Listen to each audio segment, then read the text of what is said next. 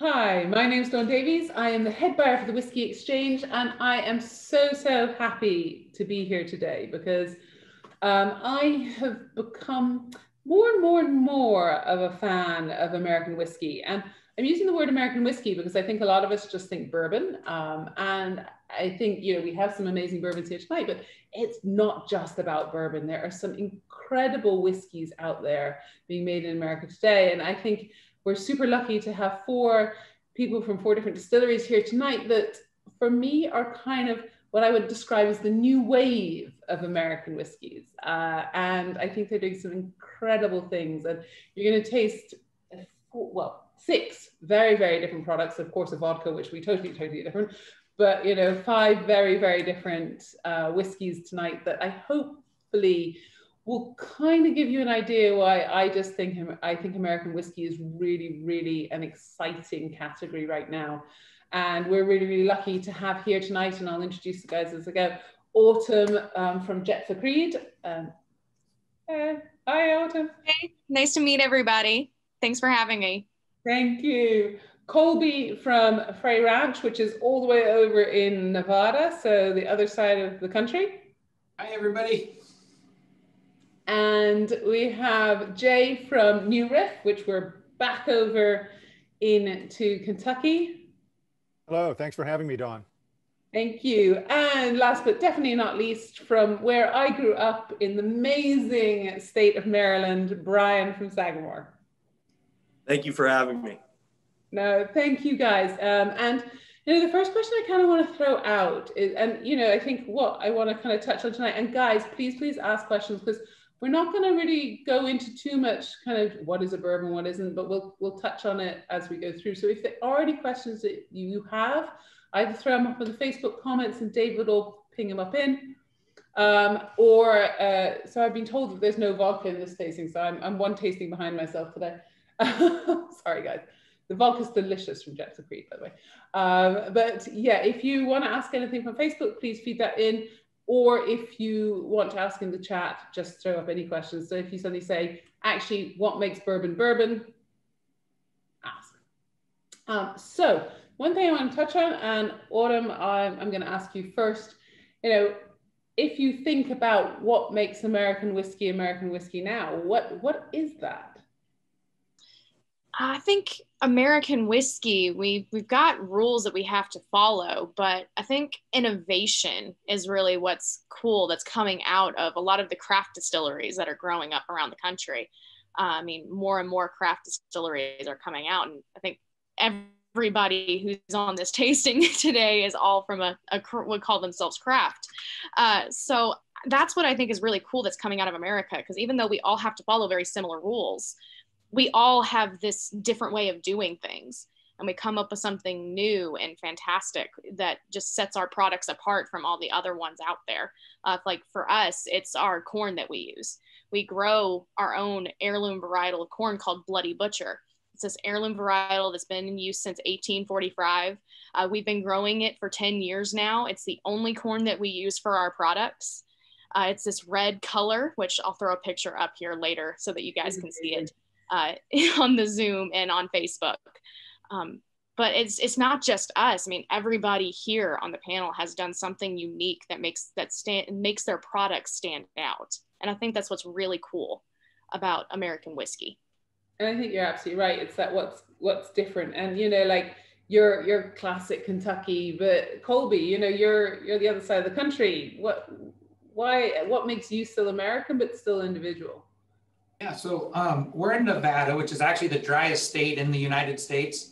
But where we are, we have an abundance of water and agriculture. So we're what's called the Oasis of Nevada, and we get Sierra snowmelt from both sides of Lake Tahoe. So there's a lot of agriculture here. And so my family's been farming here since 1854, and Nevada didn't become a state until 1864. And so what sets us apart is we grow all of our grains here in a sustainable way that encourages quality for distilling purposes. And so we're really fortunate to be here. We've experimented with all kinds of different varieties of grain, also different irrigation techniques, different fertilizer management, planting dates, and then, and so it really gets that kind of idea of, like in the wine world, it's called an estate winery. but we don't call ourselves an estate distillery because in the distilling world, estate doesn't mean the same thing. And so we're farmers and distillers, and they're both important because by growing our own grains, we encourage quality. And with starting off with better inputs, you end up with better outputs. And so by growing it ourselves, we ensure that we're growing it for quality and specifically for quality for distilling purposes, which often is the opposite of what we do if we were just selling grain on the open market, like to the cattle companies or something else, the other uses of grain. And so by growing it ourselves is really the only way that we can ensure that we're getting what we want, grown in the way that we want it. There's no bad pesticides applied, all that kind of stuff. And so, we're really fortunate to be able to grow it ourselves. And yeah, I'm never worried about emailing Colby at crazy hours because I know he's going to be up like on a tractor somewhere. So, and Jay, we behind you, I think, as you said, is like one of the points of innovation for you guys. But what for you makes you kind of unique and special? Oh. We struggled a little bit at times with that as we came up. So on the back of our bottles, we're called New Riff, and it means that we are a new riff on an old tradition, like a guitar riff or a jazz riff. Someone is playing a riff on the tradition. So we learned the tradition, which for us is Kentucky sour mash whiskey making. We inhaled that, we learned it, but we want to do a riff on it. And at times I thought, as we're a year, 2 years into this, I thought, are we really doing something that is so revolutionary? We run whiskey through a copper column beer still. You can see it in the picture behind me, the tall still here. We use a doubler. It's all copper. We make sour mash. So does most other people in most other distilleries in Kentucky. We're not reinventing the wheel here. What kind of a riff are we doing? And we sort of matured into that name and that slogan to continue to explore and continue to make these new riffs. So our flagship whiskey, which I don't think we're tasting today, but our flagship whiskeys are bottled in bond strictly. We don't make any whiskey other than bottled in bond. We don't make a 90 proof or an 80 proof 1 year old or something like that. Everything is bottled in bond, except I note, and we'll come back to these later, our single barrels are barrel proof, and they say they could not be bottled in bond. So I realized that in itself was a new riff because we were bottling these expressly without chill filtration. Hardly a concept that we invented. We actually learned it from Springbank there in Campbellton, one of my sort of North Star that I pegged my work at New Riff to.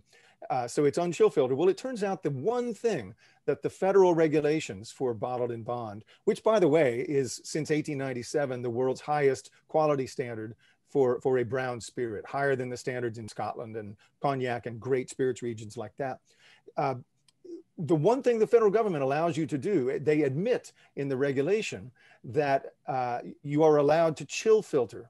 They call it chill proofing the whiskey, and they admit that will change the whiskey. That's the only thing you can do, aside from adding water, to change a bottled in bond whiskey from its native state in the barrel. And I realized when we don't even do that, and it is bottled in bond without chill filtration, we are endeavoring to raise the world's highest quality standard to an even higher level by taking away the one thing, expressly not chill filtering it, which we would be allowed to do. That was in its own way a very small new riff. As years go by, the riffs get heavier and heavier and heavier, and we have many riffs coming down the pike, as you'll see in the future. Yes, some of which we'll get to the UK. Small amounts of them, but lots of them, Jay. Lots of them. Actually, could you just be really give a very maybe short definition of what bottle and bond is, just in case anyone doesn't know? Sure. It's a good thing to know about American whiskeys. It can apply to many different American spirits. There are bottled in bond rums, bottled in bond apple brandies, but primarily it's a whiskey designation. It comes out of the Bottled in Bond Act of 1897. It was, at least in America, our first quality and consumer protection act. The kind of thing that codified and put some standards around whiskey that were not there before, when whiskey could be almost any damn thing you wanted to blend up. So bottled in bond has a number of quality requirements. It has to be 4 years old. It has to come from one season, that's the spring or the fall season of distillation. It has to come from the same distiller. And if bottled somewhere else, you have to disclose that. It essentially ensures a great deal of transparency through to the consumer. My favorite part is it's required to be 100 proof, not 80 proof, not 90 proof, not at least 100 proof, 100 proof. It's the one brown spirits quality standard that insists on strong water, insists on good high proof in your spirit. We don't water it down to 40% like you do there in Scotland. You know, bottled and bond is good, strong stuff. And it also forbids the addition of any additives. We cannot add caramel color, but we also could not add a flavoring. There are, you know, apple flavored bourbons, black cherry flavored bourbons. Those things are mutual. They're fine product. I'm not knocking them, but they are mutually exclusive against bottled and bond. So it was a way to put a line in the sand and say, we will not cross this. We are meaning hard on our sleeve. Here is our distillery number, DSPKY 20016. And if we really mean it, that quality is job one at New Riff, how can we not bottle everything we do as bottled and bond? And so that's what we do. Thank you. Perfect. And Brian, I'm going to hit over to you now because, you know, Maryland, who'd have thunk? But actually you have a long history of distilling up in that kind of part of the world, be it rum, be it beer, whatever. Yeah, we do. It's interesting. I don't think people often think of American whiskey, think of Maryland. But, you know, we have a rich history of distilling, like you said, that goes back 1600s. At the time, it was rum. But like many things, you know, wars or taxes and tariffs and governments get involved. And it's kind of interesting. Some things haven't changed too much to this day. And, you know, we really kind of saw right around 1733, when we got hit with the Molasses Tax Act, we switched from making rum to solely making whiskey. And we grew a tremendous amount of tobacco here in Maryland and used rye grain as a cover crop, and had a lot of folks here in Maryland coming through Baltimore, you know, the second largest site for immigration next to Ellis Island. So we had a lot of folks from Poland, Scotland, Ireland, Germany, who knew how to distill grain-based type products. And, you know, we didn't want to pay taxes and tariffs naturally. And so we just switched over to grain-based type products, and it was just strictly rye whiskey from then on. And it continued to emerge right up. We kept distilling even right through Prohibition. One of the reasons Maryland's called the Free State, you know, we had 44 distilleries in Maryland in 1910, 21 in downtown Baltimore, and then eventually switched over to ethanol production to help support World War II. And, you know, really didn't have much of a distilling history after that. The last distillery closing its doors in 1982 and selling that name off to Heaven Hill, and that's Pikesville Rye. But yet kind of this identity of Maryland style rye could live on for decades without actually anybody in Maryland doing it. We saw that as a great opportunity at Sagamore. And that's, I mean, super interesting. And I'd love to come back to kind of rye, and I think you and Jay talking about rye and the problems with it, because I think I only just discovered how hard it is to distill. So I'm sure like most people don't realize, but Autumn, I think everyone's probably about ready for a wee dram, as we would say in Scotland, Jay. And Autumn, I'd love you to talk us through the Jeptha Creed and definitely show the picture of the Bloody Butcher corn, because it's insane. Yes, so here. Okay, so that is actually what the Bloody Butcher corn looks like. It's an heirloom corn that we grow ourselves. Our bourbon is a 4-grain mash bill. So it's 70% of that Bloody Butcher corn, 15% malted rye, 10% malted wheat, and 5% malted barley. It has been aged for a minimum of 2 years in a char 3 oak barrel that's also been toasted. And we think that the corn just gives off this absolutely beautiful nutty flavor that we just don't get from other corns that we've tried before. And you almost get this black cherry, orange sickle. I got a hint of lavender in there. It's this beautiful floral notes that come through that you wouldn't necessarily expect out of bourbon. You know, I mean, bourbon, you think oak, vanilla. You don't think floral. You don't think spring when you think about bourbon. I do like one of my tells for American whiskey as a general is I always get some sort of cherry wood or linseed oil in anything that it's my kind of tell.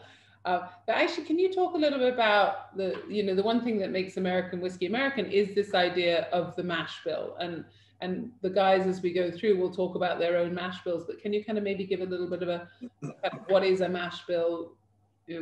Why does American whiskey use mash bills? So the mash bill is almost like the grain content, the recipe for the bourbon. It's basically boils down to when you cooked the spirit.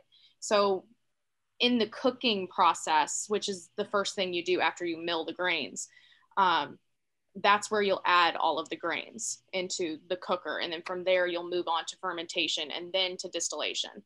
That's kind of where the mash bill comes from, is from that cooking phase. And I mean, I think with this, I mean, you just get that, you're right. We were talking about this sort of banana note on it. And it's really just, it's just such, guys, I really want you to kind of really look at how different all these whiskeys are as we go through this, because I think they're so individual, they're so unique.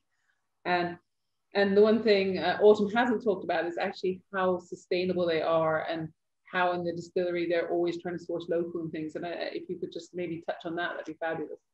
Yeah, so we try to source as local as possible. All of our corn is grown within a few miles of the distillery. We have 1,200 acres here in Shelby County that we grow all of our corn on. So 10 minutes from the distillery is the longest drive you have to go get the corn. All of our flavored products, like we're not really talking about the vodkas in this session, but for our vodkas, we have a flavored vodka line, and all of those flavors are done naturally with real ingredients, as many as local as we can. Like for the honey vodka, which you can get on the Whiskey Exchange website right now. It's amazing, folks. It's amazing. I don't like vodka. I love this. But some of the honey that we use for that honey vodka was produced here on site. My brother is a beekeeper, so some of his honey goes into our honey vodka. So it just, as much as we can, we try to be sustainable. We like to say that we're ground to glass, because everything, the entire process happens here on site. We grow the corn, we mill it here, we distill it here, we age it here, we bottle it here, we sell it here. Everything's done here on site. Which is amazing. And I think, a lot of us are becoming more and more aware of what we're drinking. I think we really want to know where everything comes from. And I think a lot of times when we're looking at Scotch whiskey or bourbons, I don't think anyone's really they talk about, okay, it's a percentage of corn, rye, malted barley, blah, blah, blah, but no one actually is talking about where it's from. And actually, Colby, I'm going to bring you in here to have a little taste of the Frey Ranch, because the one thing you are is you're a farmer. We talked about it earlier. And if there's any transparency, like with Autumn, you're it. The buck stops with you from like grain to glass, as it were. Yeah. So it's the same idea. So we grow 100% of the grains, and our bourbon is a 4 grain. So it's wheat, rye, barley, and corn. We even malt our own barley for the barley percentage right here on the farm. We have a malt house. We've also malted all the grains, wheat, rye, and barley, and corn. But the bourbon that you guys are trying today is 4 grain. And I get a little bit of the spiciness from the rye, a little bit of it's almost like a creamy mouthfeel from the wheat, and it's a little bit of sweetness from the corn. And we really wanted that 4 grain because we wanted to showcase all 4 grains that we grow ourselves right here on the farm. And that's really how the distillery became a thing. Is my wife and I had always wanted to be a farmer since I was a little boy. I wanted to take over the family farm. But in the meantime, we were always selling grains on the open market. We never really got to see a final product. It was almost like we're just a middleman, and we never got to experience the final product or let other people experience it either. And so whiskey has always been my passion, and we thought, what better way to showcase our grains than to actually make it into whiskey and have a final product that we can be proud of and really share with the world. That's why it's a thrill to me to be in the UK and let people try it there. That's like the most exciting thing for me. And so the whiskey is an average of 5 years old. It's 4.7 to 5.3 years barrels blended together. We're really all 53-gallon full-size whiskey barrels. And so from the beginning, we said that we want to ensure that we get the best quality. We don't care if it costs a little bit more money or takes a little bit more time. We're all quality focused. And so it really starts in the field. And often when we're improving the grains for distilling purposes, the quality, it almost always lowers our quantity. And that's okay because we're growing it ourselves and we can sacrifice that quantity to get better quality.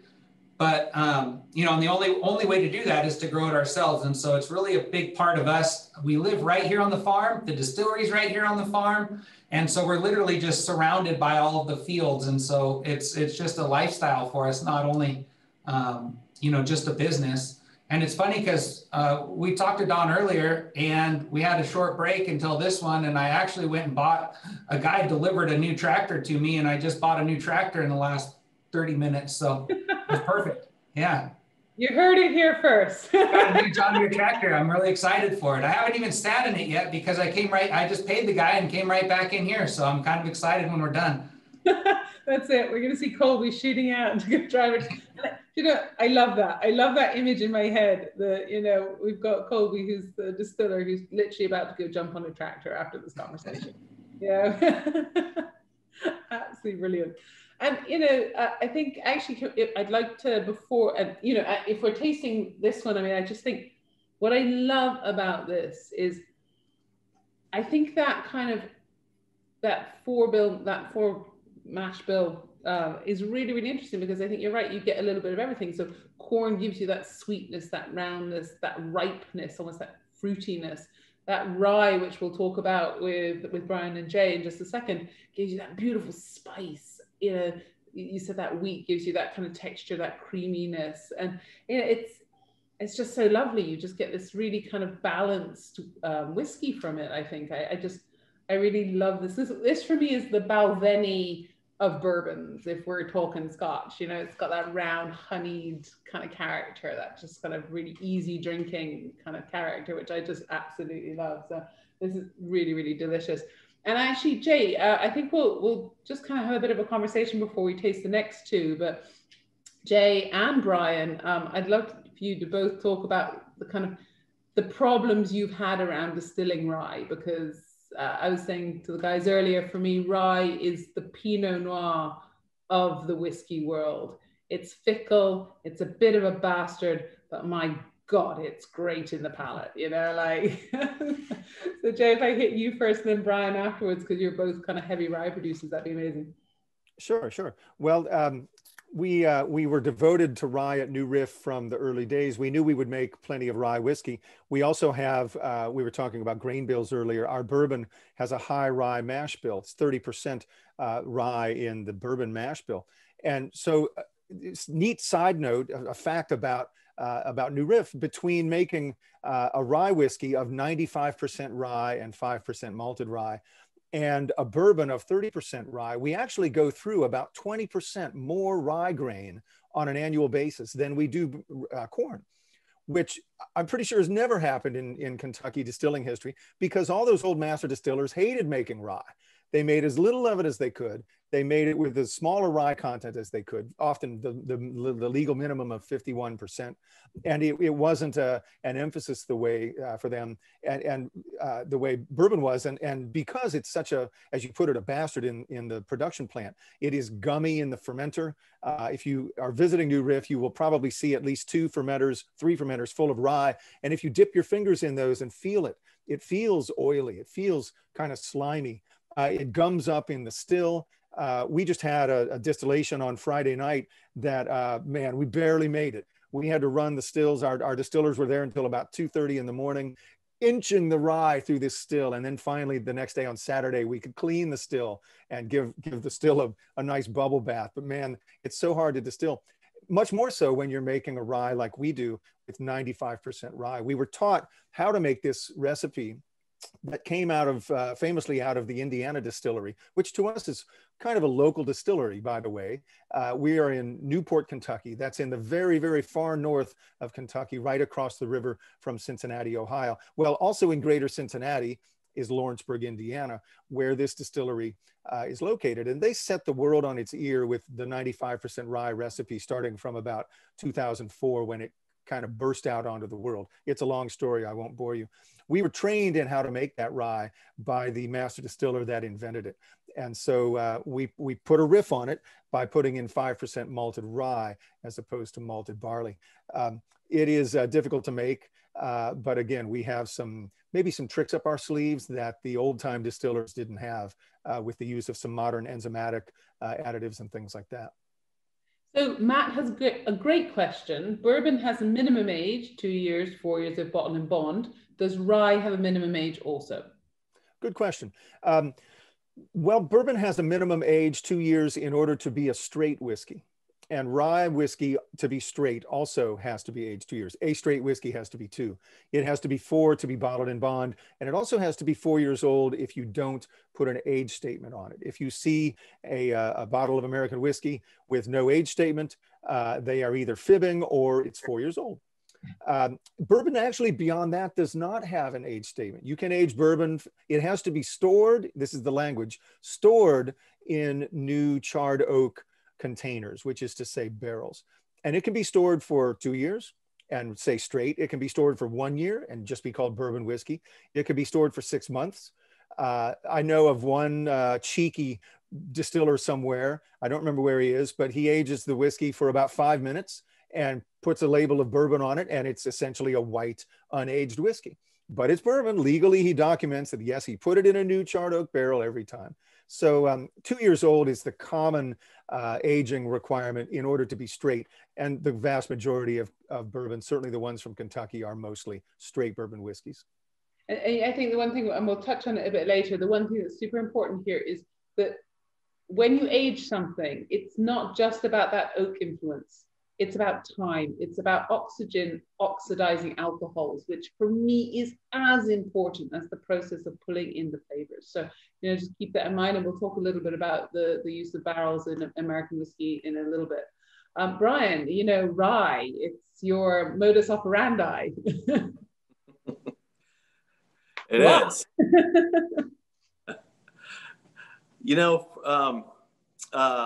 For us, again, it kind of goes back to that history in Maryland, being historically known for distilling rye. So we're laser focused on that one particular product.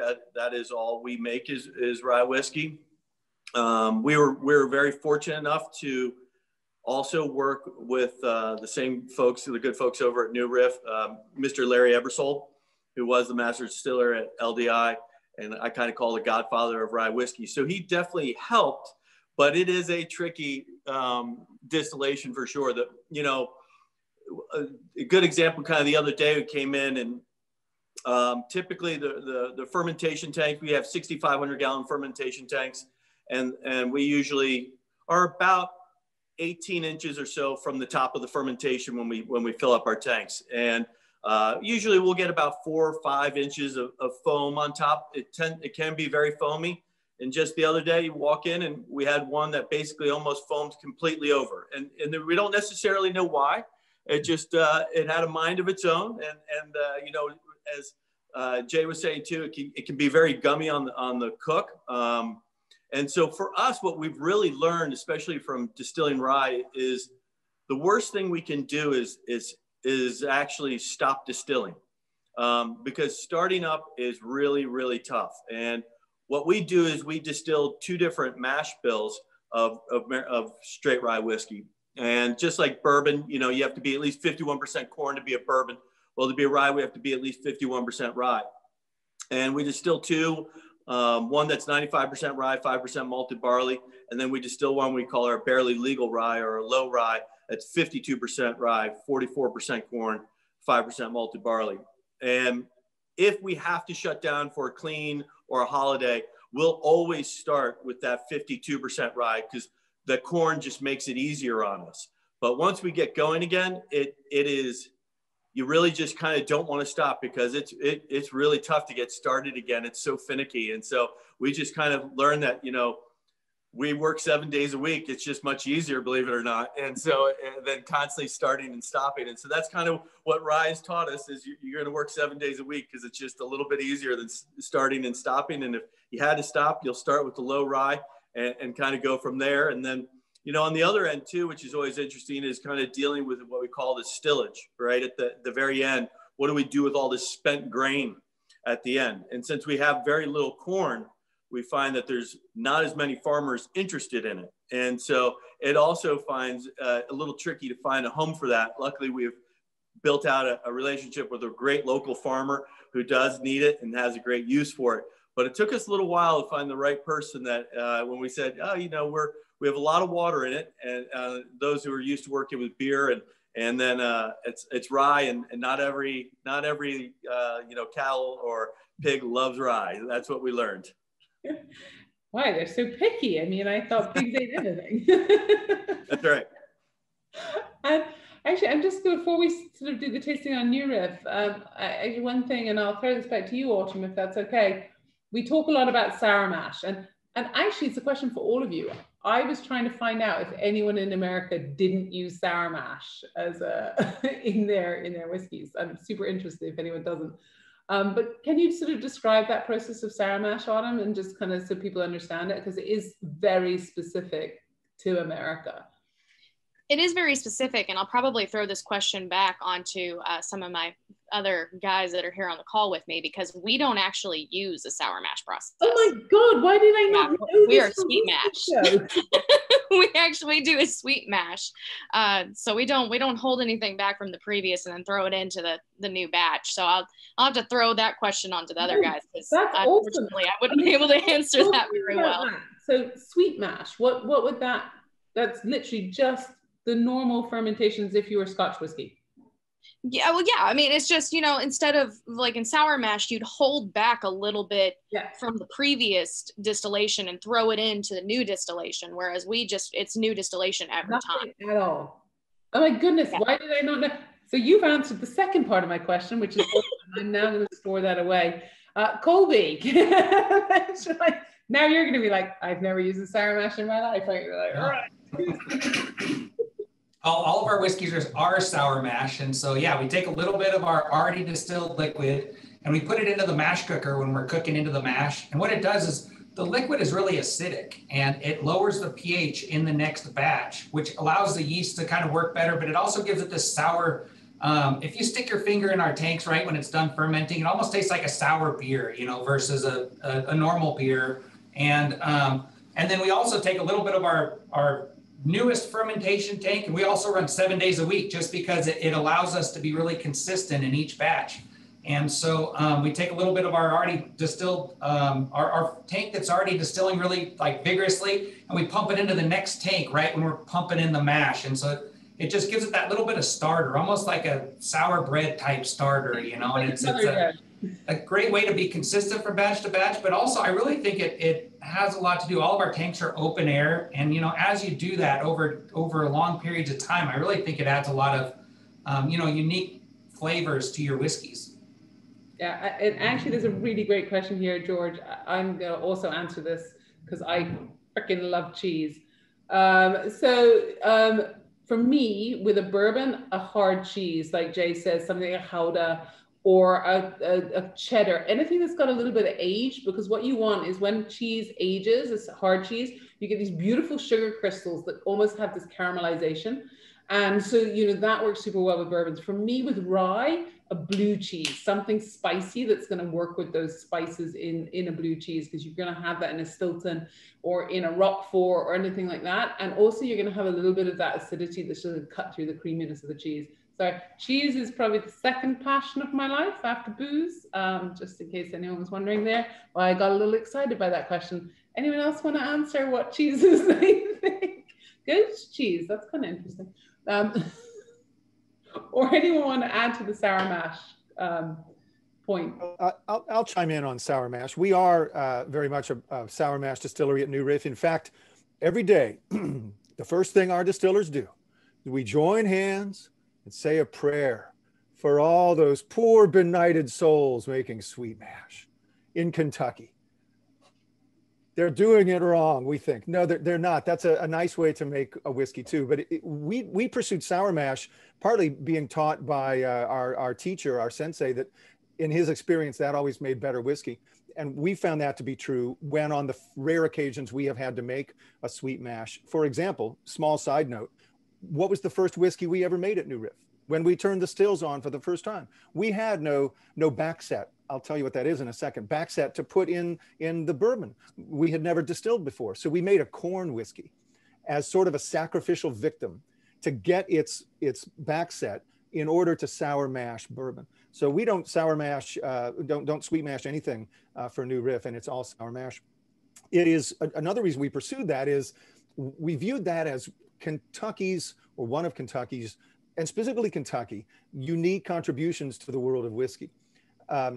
Brian can please chime in later, but I don't think in the East Coast traditions of whiskey making, which is essentially rye whiskey from places like Maryland and the Monongahela Valley in Pennsylvania and in New York. In those days, it was much more a sweet mash / pot still tradition. And it's sour mash that is more uniquely Kentucky's contribution to the way of making whiskey in the world. We're not saying it's better than the way they do it in Scotland. We do not stand on our pot stills and say pot stills are better because that's how they do it in Cognac or someplace like that. So we pursue sour mash out of a sense of Kentucky's tradition in how we make whiskey. We want to be, however, a new riff on that old tradition. And so we are strictly sour mash. If just to point out a technical question of how it's made, if people don't know, our column still like this, you see this tall copper column still right here. It's 18 inches in diameter. That processes the grain as well as the liquid. It's different than the column coffee style stills that they run in Scotland or Ireland. We digest the entire beer. The grain also, it's distilled on the grain, goes through that. And so coming out the bottom of the still is the leftover of that after all the alcohol has been taken out. It's called stillage. And it goes in a tank and we pull back, we set back. And so the old time Kentucky distillers called that backset because it's been set back. So we call it backset. Backset is held back to go into the next cook, the next batch or the next cooking of the grains. And so it does a number of things, including putting a little bit more solid matter as opposed to just adding water. It adjusts the pH a little bit. It does add a little bit of beneficial minerals and nutrients and things like that for the yeast. And it also saves some energy because we are adding boiling hot backset back into the product. It saves on our water usage because we're using a little bit of that liquid. But at the end of the day, and Master Larry told us this too, at some point, even our great master distiller that taught us so much didn't know all the reasons why sour mash made better whiskey. At some point, he threw up his hands and said, it just makes it better. We did a small experiment, which I hesitate, Dawn, to mention here because I don't know when we'll be able to get you any. We don't have any more coming for several years, but it was a project called Backsetter. And it involved, God, I shouldn't even tell you this. It involved the addition. Hiding all these whiskeys from me, and I'm now really upset. It involved the addition of a backset that was collected from a distillation of peated malted barley. And okay. it made the bourbon and the rye that we did it to, gave them a character that was indeed peaty. But it's not fair to call it peated bourbon. When we make a wheated bourbon, what do? We add wheat grain to the bourbon. If Colby makes a 4-grain bourbon, he adds 4 grains to the bourbon. If you make peated bourbon, you add grains of peated barley to the mash. We added nary a grain of peated malted barley to those backsetters, only the backset, and yet they profoundly flavored the whiskey with this peaty flavor. It's a sort of a black magic that allowed it to happen. And it was not an accident, but it wasn't something that we did thinking, aha, 4 years from now, we'll release on the world and disappoint our British importers with their inability to get this rare peated that we just did it because that's what you do in a sour mash distillery. A little bit of the last match goes into the next one. And I distinctly remember the language, which being that Whiskey Exchange is a family channel, I won't say exactly what they said, but it was something to the effect of, screw it, put it in. And we tried it out. And lo and behold, it made a really cool product. So sour mash manifestly has been proven to change the flavor of the whiskey. And we're sticking to it. God love you, Autumn. Autumn's like, right. There's going to be a fight. Brian, I'm going to direct this question to you because I think it's a really interesting question that's come through on Facebook. So curious what the speaker's thoughts are on whether to include the husk of the rye or not. In brackets, a lot of lignin there, if I remember right, presumably a lot of flavor, but hard in practice. Ooh, that's a really good question. You know, for us, I think one of the things that goes, that we don't do that, you know, but, you know, and that I'm just, my wheels, you got me thinking now, and my wheels are spinning, right? And so, but I think one of the things that we've learned, especially, you know, once you start kind of growing your own grain, is one of the most important things you can do is actually cleaning the grain. And, you know, you want the grain to be incredibly clean when it shows up.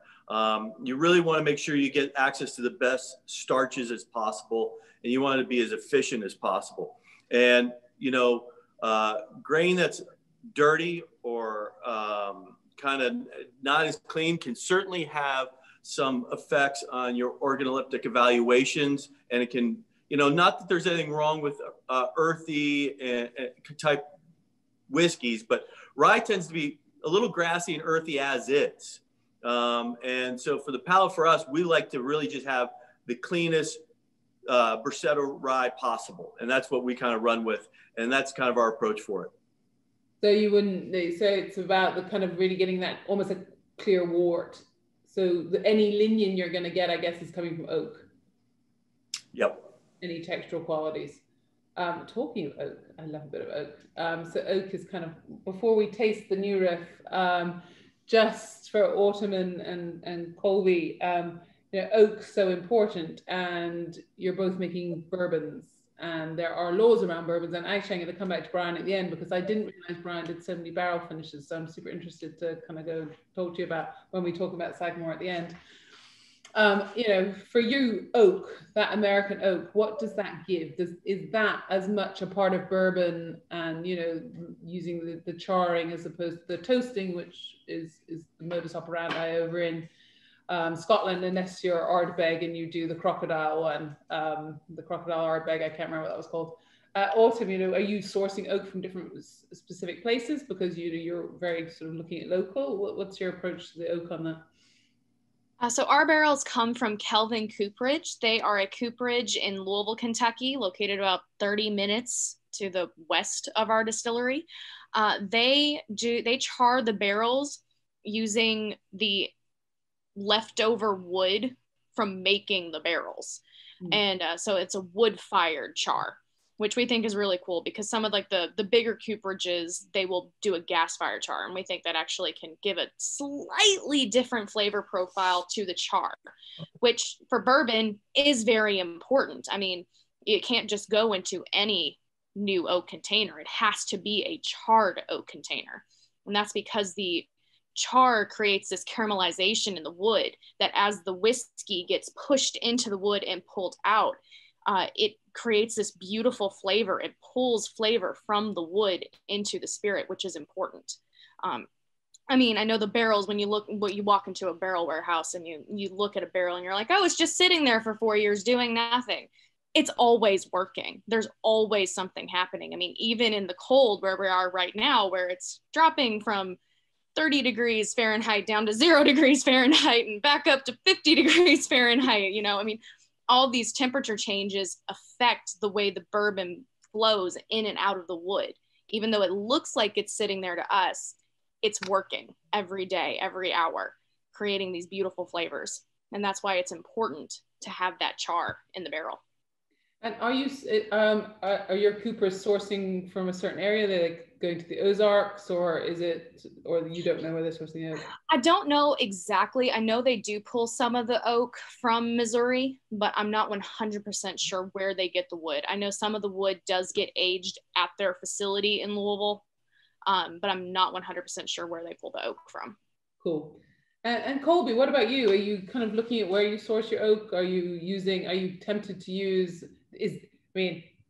Is there trees in Nevada? I mean, it's all desert, no? Yeah, no. So all of ours come from the same place as everybody else's does, because yeah, we don't have a lot of oak trees here in Nevada.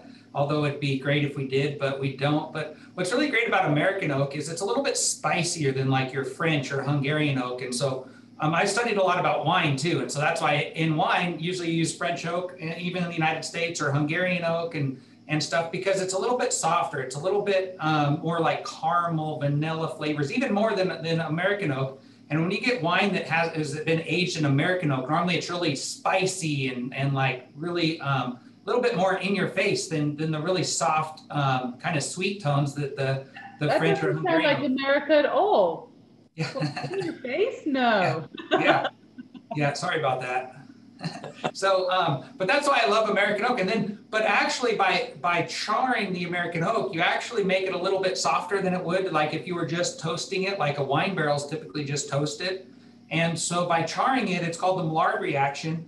And that reaction actually changes the physical properties of the wood, and it actually brings out the flavors and the actual sugars from the wood. And so that really helps mellow out the American oak a little bit, but you really get totally different flavors from different chars of wood. And so our barrels are all char 3 on the staves, and then char 4 on the staves, and the heads are char 3. And so you get a little bit of those different flavors from each level of char, and it gives a little bit of complexity to the actual whiskey. And that's super interesting. You know, it's like in Scotch whiskey, you would toast to different levels to get different things. In wine, you would toast to different levels to get things. But that charring just really acts as that sort of filtration system and adds some really depths of flavors. I think we all probably want to have a little dram again. So Jay, can we have a look at your 2 new riffs, the beauties that we have before us, which I'm literally drinking my way through all of these right now. I think I might have to leave the car behind today. Sure, happily so. As I was saying about our mash bill in the bourbon, and let's begin with our single barrel bourbon. This is 30% rye, 65% corn, and 5% malted barley. So a genuinely high rye mash bill. If you're unfamiliar with rye whiskey and the flavor of what rye grain does in an American whiskey, we're about to find out, powerfully so, when we taste the single barrel rye in a minute. But rye is added to bourbon as a flavoring grain, as something to give character to the sweeter and somewhat blander corn. A typical rye percentage historically would be 12 to 15% or something. So at 30%, we are reaching for a more powerfully flavored bourbon than otherwise. Rye gives off notes of spice. Clove is a very common one. We'll taste this again in a few minutes. But what you hopefully wind up with is a good, large, full-scale, powerful bourbon experience. This is also barrel proof. It's barrel proof without chill filtration. We go into the barrel at 110 proof, and depending on where the barrel sits in the rick house, it can gain a little bit of proof up to maybe 114. I think the strongest barrel we ever saw was 115, and sometimes it can drop down to 106, 107. I think this bottle I have in front of me is 103.4 proof, or 51.7%. The point being, it's very tractable to drink it straight. You don't get from a New Riff single barrel 139.5 proof. You don't get a bourbon that's illegal to bring on an airplane, things like that are that's cool. It's kind of obstreperous to drink, and especially for people who are getting to know American whiskey, maybe it's helpful to not drink something that could get you thrown off the plane. You can drink your whiskey any way you want, just buy mine. I like to add a tiny bit of water to it, as is very commonly done there in the UK. I often have to explain myself to Americans who are obsessed with drinking it straight up. But in the UK, you guys are familiar with adding a little water. So if I add a little water, I don't know if you can see this on the interweb. Yeah, no, I think it's a bit weird because of the back. Try it at home and you can see the oils swimming around in that whiskey that would be filtered out or attenuated if we did any chill filtration on this. So hit it with a little water if you like, and you will see more and different flavors come out. And the spectrum, or speaking in a musical context, because I'm a musician and we're named New Riff after all, the EQ you never changes. Would have thought, Jay. Yeah. the EQ curve, can change when you add a little bit of water, and more flavors come out, different flavors. Actually, I don't know if you can maybe see easier on mine that a little bit more of that oiliness. Yeah. It's hard because I've got lighting that's a bit odd here, but. Mm-hmm. So that is the bourbon, and tasting, you'll get, there's a creaminess and good vanilla and confectionery tones, but very quickly also that rye note comes in, the spicinesses, the spices that we get in that. If we move on to the rye whiskey, shall we, Dawn? Yeah, perfect. The mash bill here is 95% rye, 5% malted rye. And if you had any doubt, this is like shifting from, you know, let me put it in a term you Britishers can understand. We're getting into the Vindaloo curry now, and it's much spicier. And if you had any doubt about what a spicy Indian curry was like, now you know, having tasted the Vindaloo. So 95% rye. There's nothing standing in the way, no corn at all, between you and that spicy rye flavor. There are notes there of, I mentioned clove, sometimes other hard spices like nutmeg or mace. There can be a variety of. Yeah, caraway now. Caraway. It's super interesting. So guys, I mean, one point that I just always harp on and on and on about, don't be afraid to let your whiskey sit in the glass for a while, because this has been sitting in my glass for an hour. And I didn't get those notes when I first picked it up. And now something like caraway, and on the bourbon, I got this lovely green padron chili pepper note, which I didn't get before. Cool. Let the glass breathe. It's super interesting. You're just going to find more flavor. I like that, Dawn. Yeah, there can be a breadiness. It's not there all the time. You want to go, well, rye bread. It doesn't always taste like that, but there can be a grassy element to the rye. And other flavors of various colors of peppercorn, pink peppercorn, but black peppercorn, or Thai long pepper that I have in my cupboard.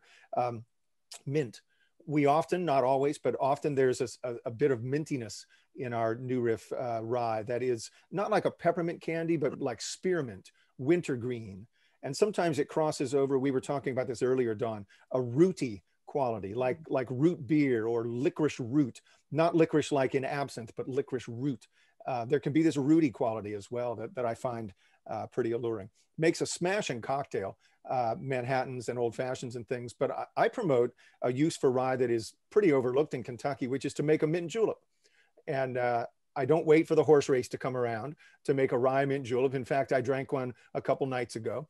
The mintiness in that rye, I think, goes smashingly with the mintiness in your sprig of mint that adorns the cocktail. And I mean, it is delicious. We were talking about mint julep earlier, which I just think is delicious, but I love these. And I was saying earlier, you know, I think what I think is really interesting about them, there's power, but yet there's this beautiful balance to them, which I find really, really interesting. And Brian, I'd love to bring you in here, because I think it'd be really interesting to compare two sort of ryes together, because they are just so different. And I think it goes back to that point, you know, this is a Kentucky rye, yours is a Maryland rye. Yeah, that's right. You know, I think it's a theme you kind of even heard in the very beginning. I think one of the things that's so great about the community of distillers is, you know, we're not afraid to share knowledge with each other. No one, I think, is afraid of anybody ever coming in and there's stealing big secrets. We all want to kind of have our own thumbprint, and we all kind of have this regionality to it.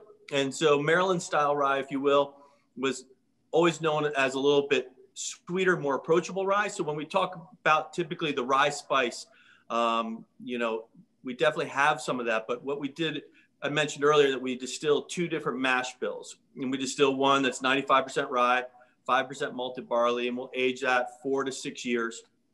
And then we have one where we distill barely legal, 52% rye, 44% corn, 5% malted barley. We age that 4 to 6 years. And then every product we have has a blend of those two straight ryes. And what we're looking for is kind of getting that spicy complexity out of that high rye, but then this really beautiful balance of kind of earthy sweet notes that we'll get out of the corn that kind of create a really nice, beautifully balanced rye whiskey, if you will. In this particular one, our signature rye, we proofed down to 83 proof or 41%, 41.5% ABV. Because back in the day, Maryland was usually distilling and bottling at 80 to 86 proof. And so we kind of split the middle there. We have some big, bold cast strengths and a double oak, which we do in a toasted wave stave barrel. But this one really kind of, for us, really speaks to our understanding of what Maryland rye whiskey may have been back in the 1800s or so. And it, you know, you get that on the nose. You even get a little bit of that rye spice, that clove, and that nutmeg. But I get a little bit like citrus almost, you know, a little bit of orange peel. And absolutely. on the When palate, I first picked this up, I was like orange rind, like yeah, pow straight. It was just this lovely citrusy note, almost pink grapefruit to a degree. It has this really, really interesting. And you're right, it's that slightly earthiness that I think makes this one so appealing. It's just that nice balance. And it's so different. You know, that's what's so exciting. You know, it's not cookie cutter in America. right. Cookie cutter. Sorry, anyone. We're past the watershed. No, we're not. You know, it's one of those things where I, you know, a lot of times people can be intimidated by a big, bold rye. They find it to be maybe angular. And again, so we typically say this is a great place for you to start. You know, for us, this is a really easy drinking, approachable rye whiskey, still complex and full of flavor, even though it's a lower ABV. Like I said, we have the big, bold ones. So if you're newer to rye whiskey, this is a great entry point. Still stands up in a classic cocktail like a Manhattan Old Fashioned. You know, if you're a very seasoned whiskey drinker, this might be more of a breakfast rye for you. And so, you know, and a little bit easier on the palate. A breakfast rye.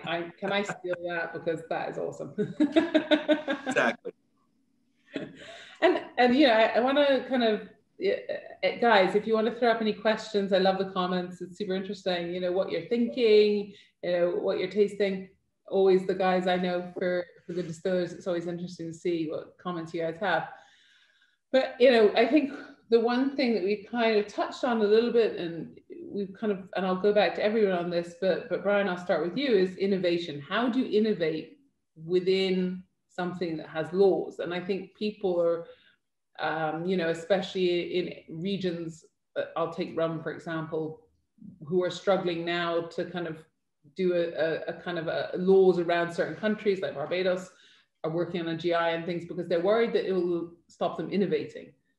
But I think, you know, clearly here we've seen 4 very, very different styles of whiskey, 4 people that are innovating in their own way, but within a sort of restriction. And, you know, with bourbon, it has to be new oak, American new oak, charred.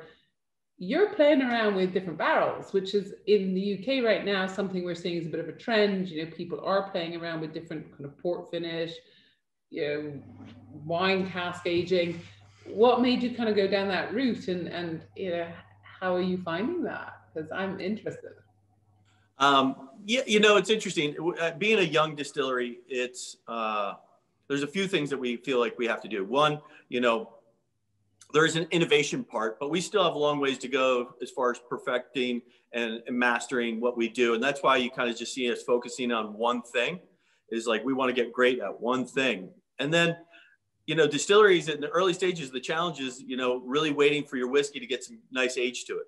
And then life gets a little bit easier, but you certainly can't force that. You have to be patient. You know, we use 53-gallon barrels, and you just wait it out, and it'll happen when it happens.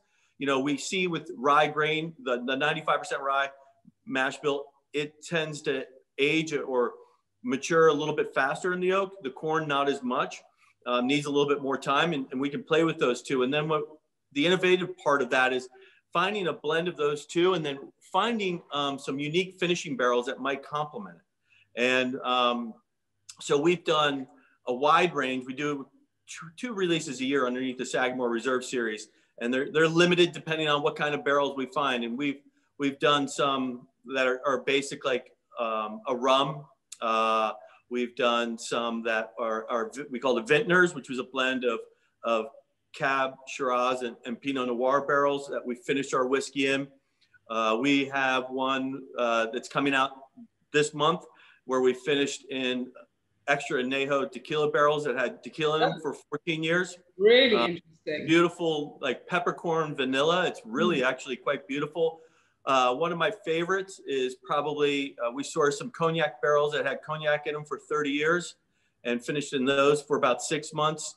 And then we were fortunate enough in 2019 to win World's Best Rye Whiskey in San Francisco Spirit Competition with our one that we finished in port barrels. And so it's really interesting because that rye spice, it really works well a lot of times with fortified wine, but we're seeing in other things like tequila and so forth, and Sherry PX and is also working well with it at the same time. And then we've had some great collaborations where we're releasing this week where we worked with a local brewery.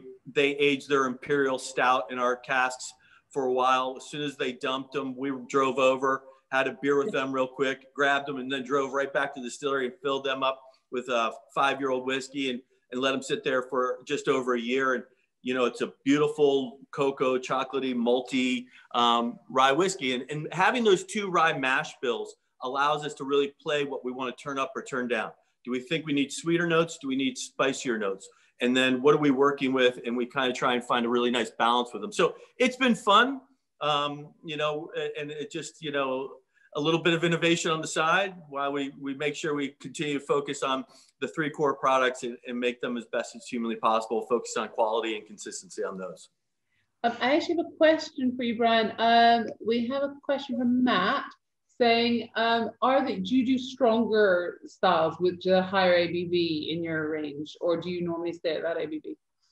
No, so so we have a double oak. So after aging our whiskey for about 5 years, we'll put it back into another new American oak barrel that we cut grooves down the lengths of the inside of the staves, creates about 23 to 25% more contact surface between the whiskey and the wood. We toast that barrel and do another 18 months in that. And we proof that one at 43.5 or 43.6% ABV. We have a cask strength, which usually is around 56% ABV. And then our Sagamore Reserve series tends to be usually around 50% ABV. And then our Barrel Select program is 55% ABV. So I've just had one of the longest questions ever. So I have put it in the chat function. So if any of you want to look at it, because I'm going to throw it to all of you because it's a question for the whole panel. Autumn, I'll start with you. And actually what I do want to do is say, you know, kind of to round off the tasting, and guys, please throw in questions if you have them to the crew, because we've got a great panel here. So this is the question. Some folks are predicting that the trend towards the more exotic barrel finishes is approaching a jump the shark moment. We have a qualification on what the jump the shark moment is, because I'm not 100% sure I really understand that, but don't worry. So what do the guest speakers think? And if the emphasis on barrel finishes may start to decline, which I guess is what the jump the shark is, does the shark eat you? I mean, I'm just throwing it out there as a question. Oh, it's when Fonzie jumped a shark and ruined the program. Oh, okay, sorry. Thanks, Matt. I'm now going to find that episode on Netflix or wherever I can find it and understand the jump the shark. Thank you all for bringing something new into my life that I've never heard of. Okay, and so what is the next hot thing? Let's go back to that. So Autumn, 1, barrel finishes, anything you've ever considered doing? And 2, what do you think is the next hot trend in American whiskey? Which is actually, I love this question. So we are playing around with some barrel finishes, just the idea of doing some. They're all just ideas in our head right now. We haven't actually experimented with any of them quite yet. But I don't, at least here to me, I don't see it slowing down necessarily quite yet. Maybe it's different over in the UK than it is here in the US. But I don't see that slowing down quite yet. As far as what are you playing around with? What finishes are you playing around with? Well, we're playing around with a possible double oak expression, but again, it's just all in our head right now. We talked about possibly doing like a port finish, maybe a beer finish, possibly. We've got some different ideas that we've thrown around that we just haven't jumped on quite yet. I mean, I'm quite voluble about finishes, especially wine finishes, which is why I'm super interested to try some brands. I think the tequila finish idea is very interesting. For me, actually, finishing does not allow, and this is me, because I'm not a distiller, I can quite say this just because I'm allowed as a buyer to say anything I want. I think it's really interesting that it just doesn't give the whiskey time to really incorporate the flavors. So I'm quite, I'm interested in how people approach them. I think it's about the amount of time that they spend in them. I do think things like beer finishes, and it's probably because I'm a wine snob. So, you know, for me, wine is always a problematic thing. And also I don't think people are using the right wines or wine casks. But yeah, I think, you know, I'm smelling this. Sorry, I just got myself totally off track on that. That's probably because I've drunk half the whiskey in the room right now. But, you know, actually I could see this with, I'm smelling the Jeptha Creed again, and I'm getting that. I could see why it would work with something like maybe like an IPA cask. Jay, you were brewer before. I mean, I just think it would kind of be quite interesting because that grassiness is coming through for me now. So, okay, that's interesting. You know, and so what do you think, if we took finishes out, what do you think is the thing America's going to play with next? Oh, you know, that's actually really, it's a great question, but for me at least, it's a difficult one just because everybody's doing something different, and the next big thing could be something you would never have expected. Like a couple of years ago, that peanut butter whiskey was just everywhere in the stores, and I didn't understand how that could have possibly have been the popular product of the summer, but it was. Nobody would stop talking about it. So I honestly, rhubarb gin, don't ask. Yeah. So I'm honestly not sure what the next big thing is. Everybody's got some irons in the fire, and they're all doing some pretty cool stuff. So we'll see what takes over. I like it. I like it. Colby, what have you played around with any barrel finishing, and what are you doing over there? We haven't done any barrel finishing because what we're trying to do is, like, we want to showcase our grains that we grow on the farm, and so we don't want to mask the flavors that the grains are giving off. It's kind of funny though. I did do one double oak barrel because we got a shipment of barrels. They're all Frey Ranch branded, you know. And it's funny because I got one that said Wilderness Trail on it. And we said, what are we going to do with this barrel, you know? And so we actually dumped a 5-year-old whiskey into it for like our double oak 1 barrel sample. And it was really ironic because Dr. Pat from Wilderness Trail literally came to the distillery the next week. And we're like, you know, we got this Wilderness Trail barrel. What are we going to do with it? So we got Dr. Pat and said, look, we got this barrel. I bet you've never seen one of these before. And it just never gotten a barrel from any other distillery. It just happened to be this one. And so that's our only experience with, you know, doing secondary agings or other barrels. But like I said, we're really trying to focus on the grain. And so, like, for our innovation, our bourbon is 80% of our production. We have a bottled in bond 100% rye whiskey is 15% of our production. By the way, folks, I'm almost halfway through my bottle, Colby. Good. So that's kind of our 15%. And then 5% of our production, which we say is 95% of our fun, we have 100% wheat, 100% oat, 100% barley, 100% corn, 100% rye, which we already make. And all these fun things, like we did a quad malt where we malted the wheat, rye, barley, and corn in the same ratios as our bourbon. And we have smoked malts, like Scotch style single malts.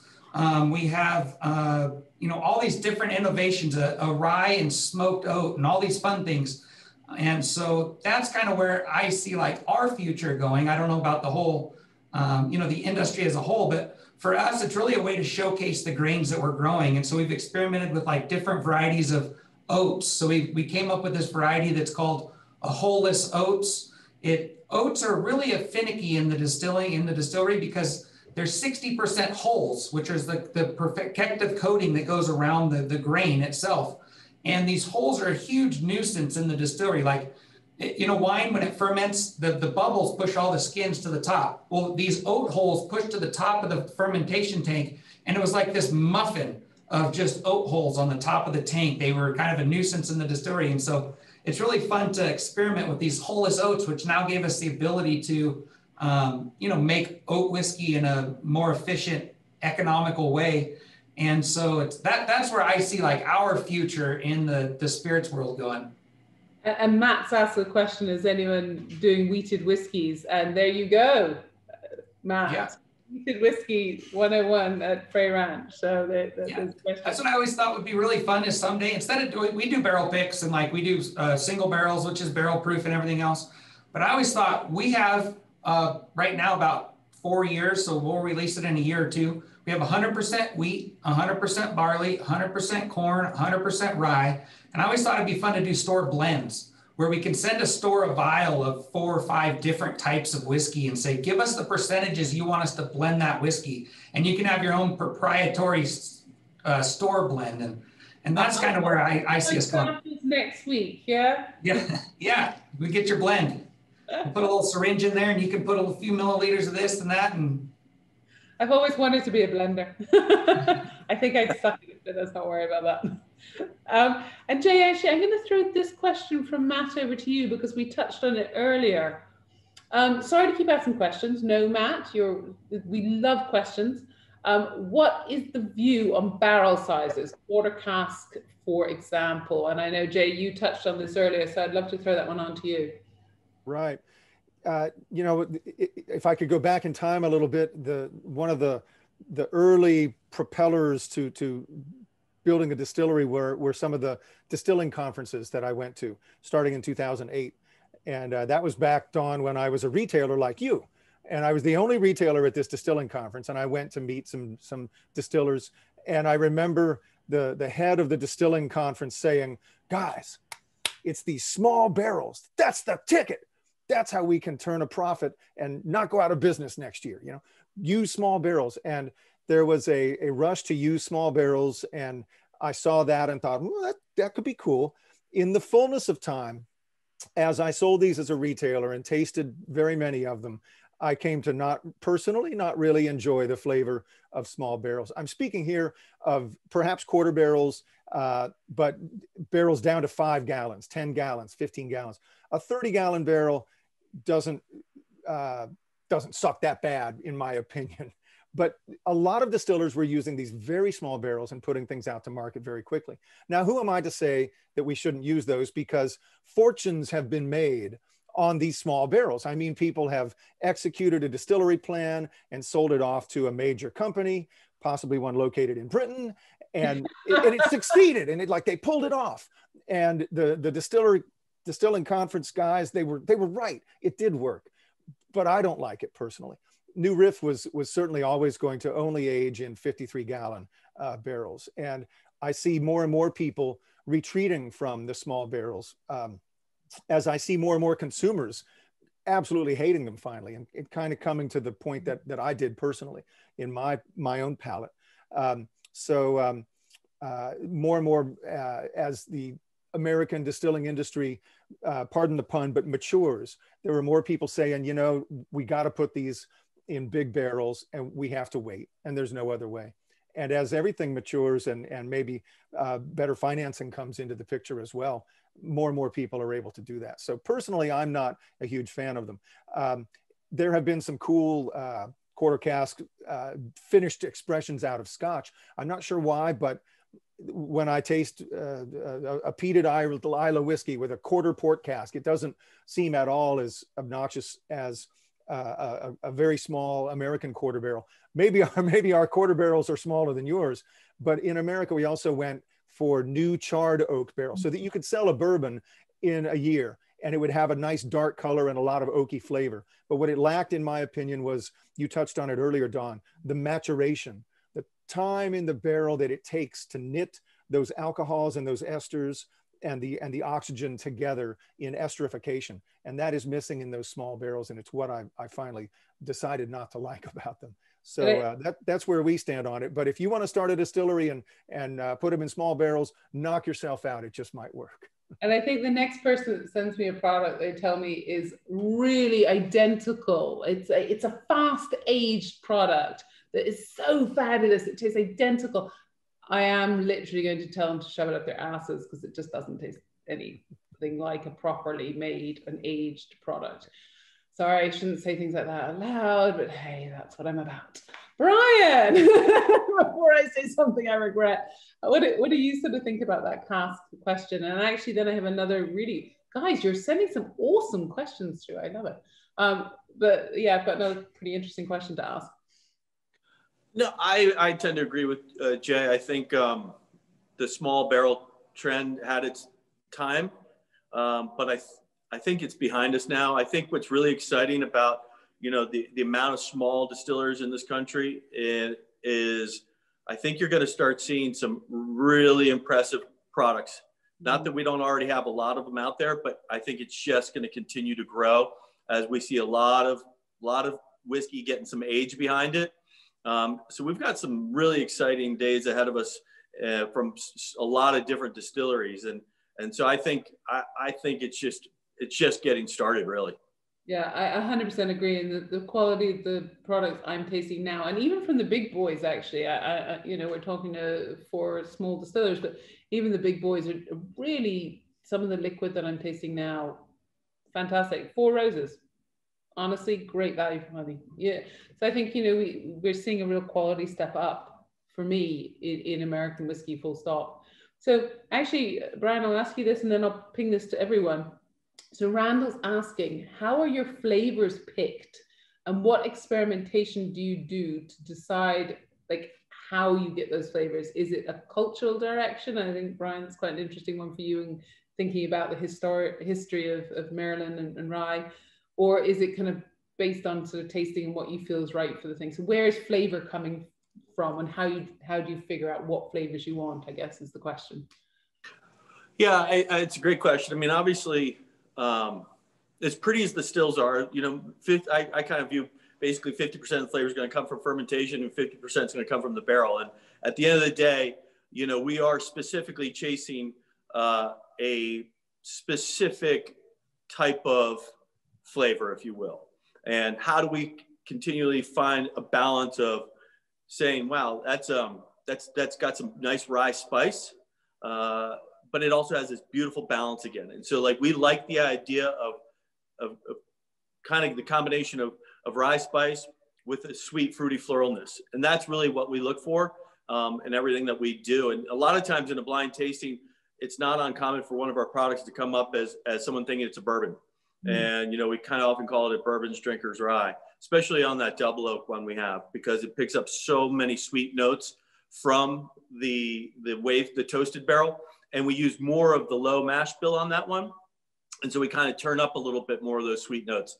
And so that one's, we kind of have a little fun and kind of throw it out there. And in blind tastings, it can throw some folks off. But, you know, we really look to this one that everyone tried today is just this kind of definition of Maryland style rye. And I think you're going to continue to see is like you talked a little bit earlier about trends and the consumers just getting wiser and wiser and wiser. And I think American whiskeys will continue to also trend a little bit in a direction, if you will, similar to wines almost, with this regionality.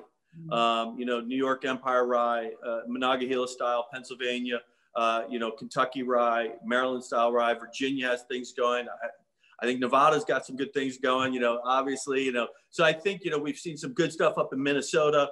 And I think people will really kind of start paying attention to that. And I think it's going to be really exciting to see that. And each one is kind of looking for, you know, something that's really great quality, but, you know, you're going to have these distinctive kind of tasting notes. It's kind of no different than, you can tell the difference between a Brown-Forman product and a Jim Beam product by sipping, you know. And I think you start seeing these regionalities play out because we are specifically looking for a taste profile. And I think people say like, wow, that's a lot of times with our cask strength, people are really caught off guard the fact that it's 56% ABV. It doesn't necessarily drink like that. It's big, it's bold, but it's at the same time dangerously easy to drink for a high ABV.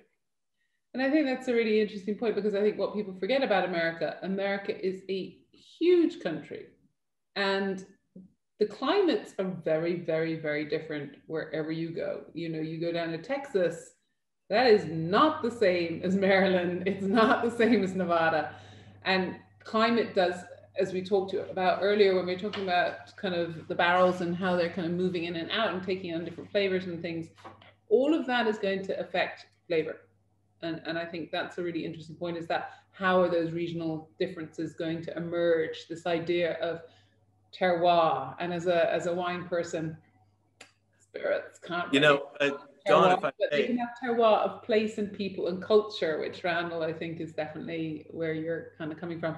Now, I am very, very conscious of these amazing people's time that I have been taking up for quite some time now. And so if any of you guys have any last questions, we have actually one question coming from Facebook saying, will we ever see a peat smoky finish from any of you guys? I think Jay touched on it earlier. Yep. Brian, We had some Lafroy barrels and we finished in them. And yeah, it was really interesting. Autumn? And there's 2 retailers with that. Pardon me? No, I just said, Autumn, you looked like you had a little twinkle in your eye there. Oh, I'm sorry. It reminded me. So we played around with our corn one year because my dad, he loves playing around with different mash bills and different ideas. He's actually got his own little still here in the distillery. It's a little 30-gallon pot still, and that's his little baby that he likes to play around with different ideas on. And one that he came up with is he wanted to try to take our corn, smoke it for 24 hours, and then distill it. It did not come out very good at all. It came off the still. It was the first thing he'd ever distilled where it came off and he immediately turned the still off and went, nope, that was a bad idea. It was just, it was one of those things where we have a shelf. When we did distillery tours, I mean, COVID kind of put a stop to that for a little bit, but we had a shelf because we do so many different experimentations. It's the bless your heart shelf, where we put the failed experiments up for people to be able to smell. If they want to, they can taste. And that corn one was the shining star of the bless your heart shelf. I think that's brilliant. And I love the fact that you're heroing the failures as much as success, because I think that's just absolutely brilliant, brilliant, brilliant. So I am going to close out the tasting because I am seeing Colby wants to go drive that damn tractor. I'm having fun. Yeah. You're like, no, and all of you guys have been absolutely amazing tonight. But, you know, if you were going to sum up in one word, or not one word, if you were going to sum up in a sentence where you think America will be in 5 years' time, Colby, where do you think America will be in 5 years' time? You know, I think there's a big trend overall in America, at least, but I think everywhere, in caring more where your food comes from and about how it's produced and everything else. And that's why it's, I'm really glad that, you know, Brad, Jay, and Autumn are great examples of this, as well as I hope us, and to be really transparent, but also focusing on quality over quantity, and also, you know, sustainable ways and everything else. And so I really think there'll be a trend in that overall to continue on. I mean, it's already started, but really knowing where your food comes from and being transparent, I think is going to be a big focus in the distilling world. No, absolutely. Jay? Well, as much as I would like to say that American whiskey should continue to be all Kentucky all the time, I think what we will continue to see is that America is a country, and this is very different from, for example, my beloved Scotland and the single malt scotches that actually are behind me here in my office. There is the Scotch Whisky Association, for example, some people think is being inhibitory to innovation and new directions and new things, and making I think there are some distillers in Scotland making rye whiskey, and I'm not even sure they can call it rye whiskey. I could be wrong on that. The point being, America has a tremendous breadth of whiskey styles. All of us here make more or less Kentucky derived thing. Colby's whiskey's made with those kind of, Colby's not trying to make Scotch. He's not making, you know, single malt, my version of Macallan or something like that. We are here playing in a field that is relatively Kentucky derived, but there's so much innovation and so many different wide open possibilities for where American whiskey can go. And I think while Kentucky will continue to lead, certainly in volume, and there's lots of great stuff here in Kentucky, y'all come back now and see us, the breadth and depth of what America offers to the world whiskey drinker is that you can come to American whiskey and find almost anything. It's not just the narrower yet beautiful confines of, for example, Irish whiskey, which I adore also. I don't see Irish whiskey being made with 100% wheat, you know, things like that. So we have a playground here in America for whiskey drinkers to come to and enjoy. And I think that trend will continue. And I'm pleased to see, as I said earlier, our industry here mature and become a little more grown up, which I think it needed to do. I think you're 100% right, and I definitely see that emerging now, and that's why I am so freaking excited about America right now. Brian, what's your prediction? It'll taste even better. I love it. That's brilliant. Yeah. Autumn, you lead us out. Where do you want to see America in 5 years' time? Well, I agree with Colby about how people are going to care more about what's going in their spirits. I mean, the reason we have the word creed in our brand name is a promise to our customers about what's going into their spirits and being authentic and honest about it. But the other thing that I see, just from a marketing standpoint, you know, as our director of sales and marketing, is just the amount of growth American whiskey and bourbon have as far as markets out globally. Here in America, sometimes it feels like we're just being inundated with so much bourbon, but it's really not that much when you consider on a global scale of things how much more we have to grow and expand into. And I see a more like a globalization just from a distribution standpoint of American whiskeys around the world, which I'm really excited for. So that's where I kind of see the future coming from in the next 10, 15 years, is just the growth of American whiskeys outside of America. And I think that's such a nice way to end. And I just want to say absolutely massive thank you to these guys. I mean, we're seeing some great comments here to say thank you and how much people are learning. And I think this is definitely where we start to make America great again. Thank you guys. You're wonderful. I really, really appreciate everything you've done tonight. David, let's take us off Facebook. Thank you. Fantastic.